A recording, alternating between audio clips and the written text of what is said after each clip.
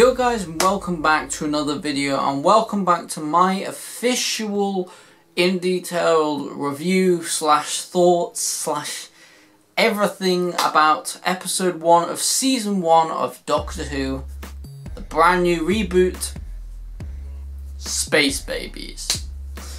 So basically in today's video I'm going to be sort of going over Space Babies from beginning to end, characters to everything, and explain my thoughts on it and how I found it as an episode, etc, etc. So I'm going to be ranking these a little bit and sort of giving opinions and all that kind of stuff as well, so yeah. So I guess let's start off with the actual storyline itself.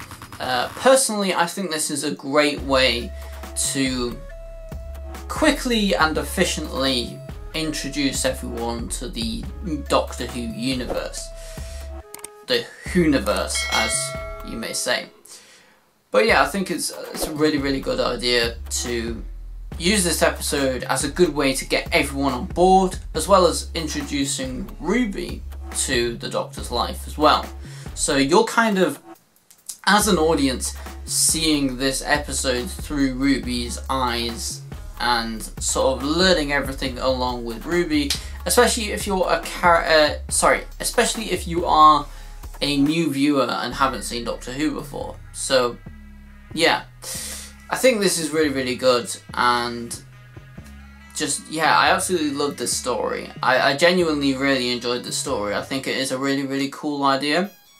So running through all of the stuff, you know, going to physical places. There's a little stop off at the dinosaur place, which CGI was absolutely insane in this episode, and I will actually be touching on that a little bit more later on in this video. But as the actual story arc goes itself, obviously you've got the Space Babies, babies running a space station full of space babies who can talk.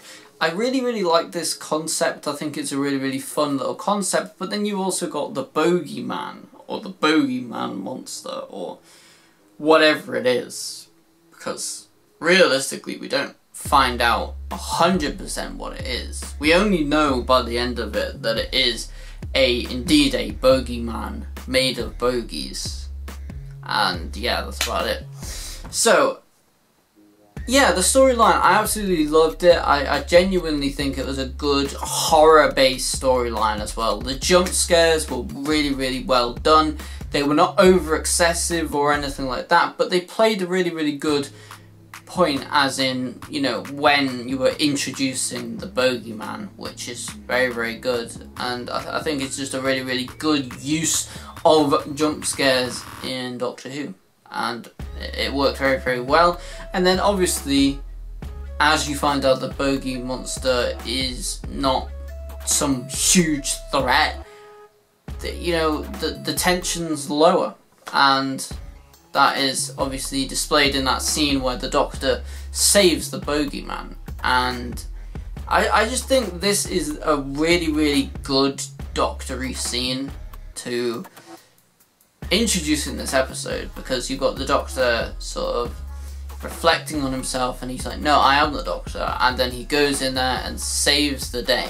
And I think this is just a really good introduction story as well for season 1, episode 1, as well as being quite different and unique, as we've literally never had an episode like this before, and I really enjoyed it as well.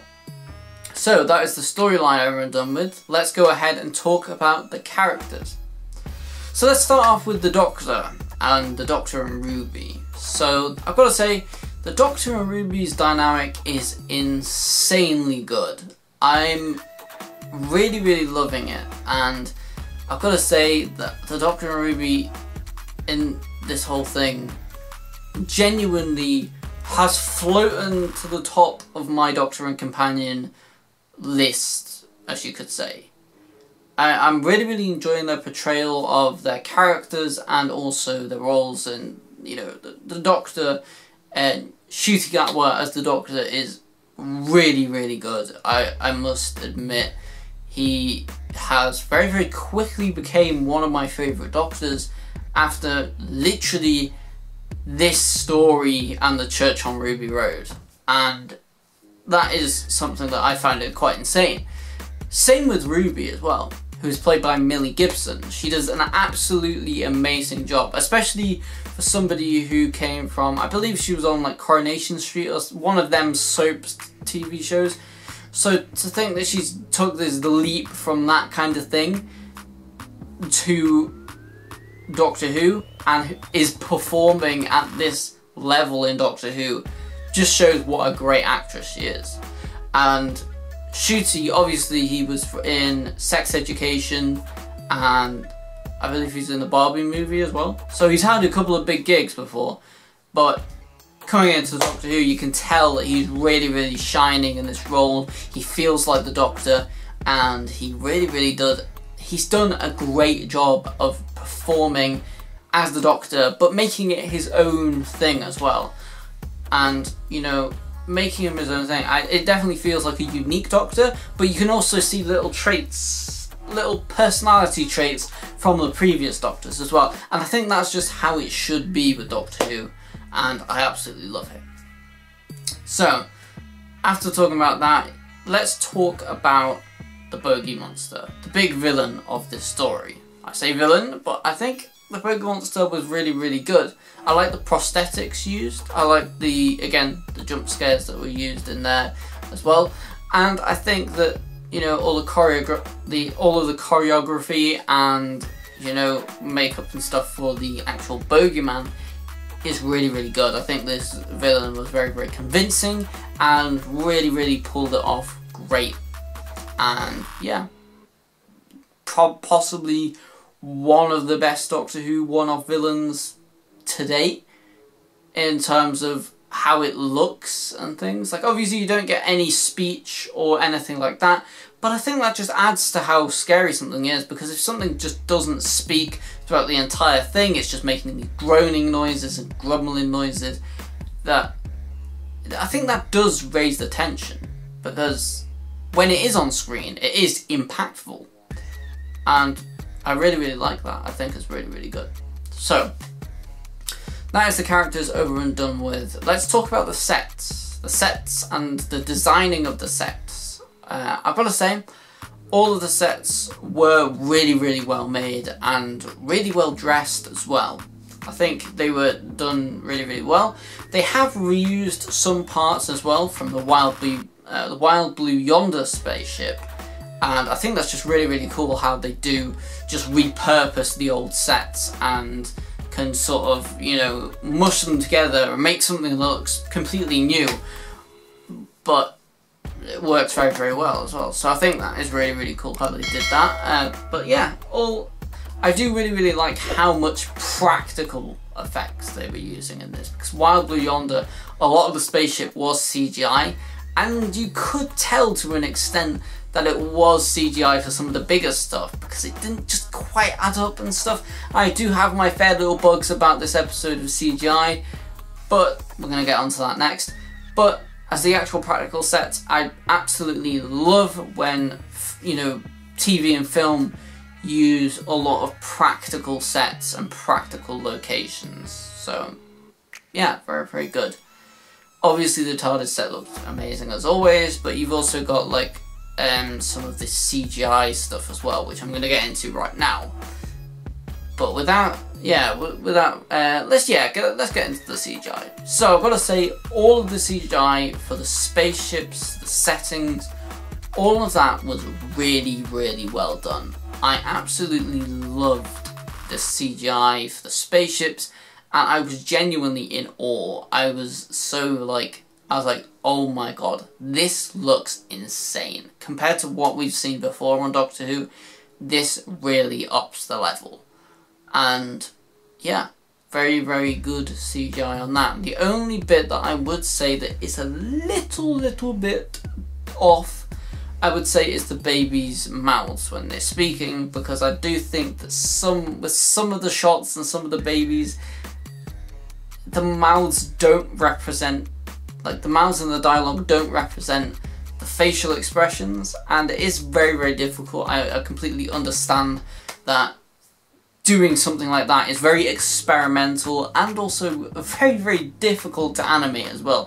I would not want to know how much stress the animation team went through for this episode, because that would have been a very difficult one to do. I can assure you on that. And I've done a little bit of like CGI myself. You know, obviously I'm a filmmaker and I do a lot of filmmaking. I've done a little bit of my CGI and stuff myself, but I've got to say this CGI was absolutely next level, and just all of the stuff. And you got to say the new title sequence too. I've got to talk about the new opening title. It looks insane. They listened to the feedback, they fixed the opening title. It was a little bit short, and that was one of my little nitpicks about the 60th.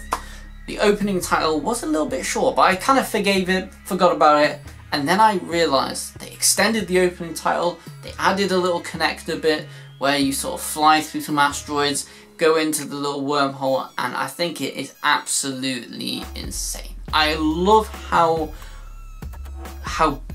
beautiful and stunning this opening title looks, how cinematic it is, and in its 4K glory it looks insane. So I've got to say that's amazing. And the last thing that I do want to say as well is the sound design. I've got to say, absolutely on point. The sound design and the music for this episode, perfectly good. I just really enjoyed more or less the sound design. The music was good, but the sound design was very good in this episode. So I suppose that is really my whole review over the entirety of Space Babies, and I would say that this has got to be a solid out of 10. I've got to give it a solid like 8 out of 10. I can't give it a 10 out of 10 just because of them little nitpicks, but I'd say an 8 or an 8.5 out of 10 is very fair for this episode. I really enjoyed it, thoroughly enjoyed it, and it's just an absolutely great piece of TV, and I fly by, so that does say something. But yeah, that is my whole review on Doctor Who Episode 1, Season 1, Space Babies. We're going to be reviewing Episode 2 very soon. The full review will be out in a couple of hours, so stay tuned, subscribe to this channel, hit that subscribe button, turn on the post notifications. We're trying to get to 100,000 subscribers on this YouTube channel as quickly as humanly possible, so please just click that subscribe button. I would massively appreciate it. And if you enjoy Doctor Who content, I've got a lot of good stuff coming up soon. We've got more reviews coming up soon of physical Doctor Who episodes, as well as more little bits like trailer music and all that kind of stuff. But also, I'm going to be reviewing the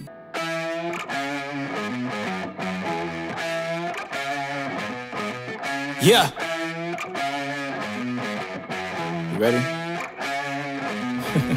Hey. Let's go. Back.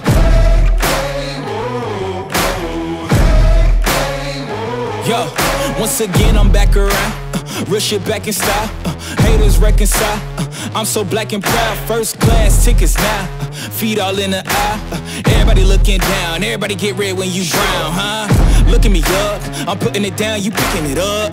Checking the models, they want us to go to college just so we can be stuck. Go to school to make a living, or teach yourself to make a fortune. Common sense, welcome to the apocalypse. Bitch, I'm one of the horsemen.